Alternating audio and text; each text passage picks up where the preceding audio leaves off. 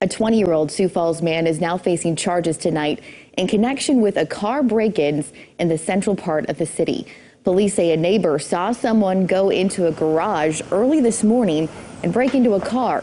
Authorities believe the same man also broke into two other vehicles in that same area. Just checking for open doors, and that's what happened in this case. He was walking along and there were two cars that were outside, checked the handles, they were unlocked, got inside, took whatever valuables. The other one was in an open garage. Authorities arrested Anthony Jacob McDonald on a charge of criminal entry of a motor vehicle.